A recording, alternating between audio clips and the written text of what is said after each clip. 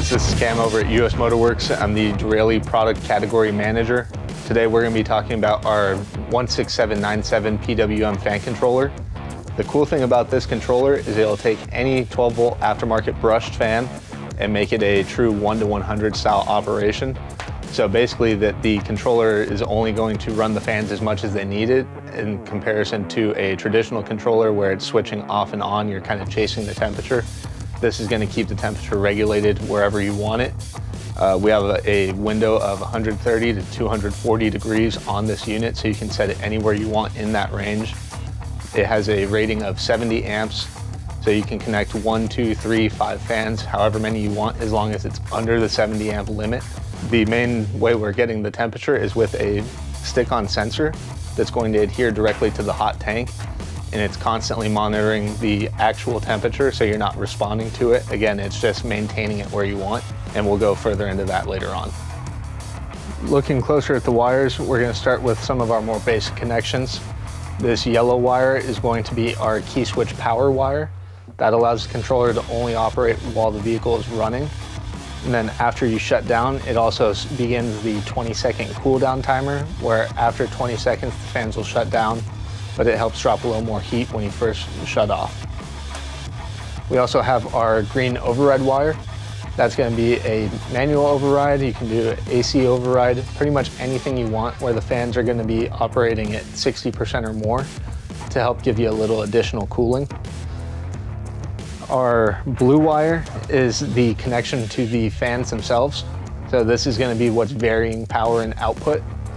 You can connect as many fans as you want to this. You can use a junction block if you're doing multiple wires that stack up and get fairly thick. So this is going to be what the key connection is.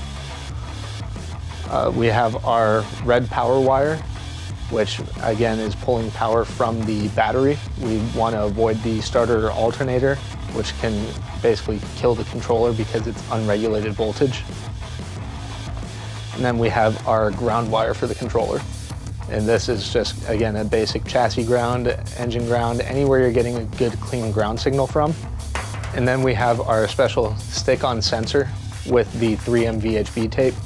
All you're gonna do is you will peel this protective coating off, and then on whatever tank you're using, aluminum, plastic, brass, any material, you're gonna find a good, clean, flat spot that you can just press and hold that sensor to for it to adhere. After a few seconds, it'll tack up and you can let go. You just, again, want to make sure you're getting it as close to the inlet or the hottest point of the radiator possible.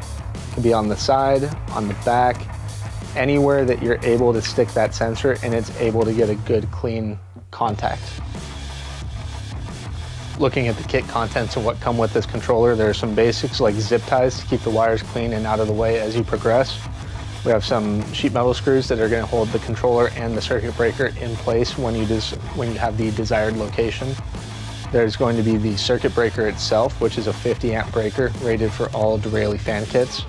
We have some number 10 red wire to make the connection from the breaker to your battery or power distribution point. Some Scotch lock connectors in case you don't want to cut wires apart.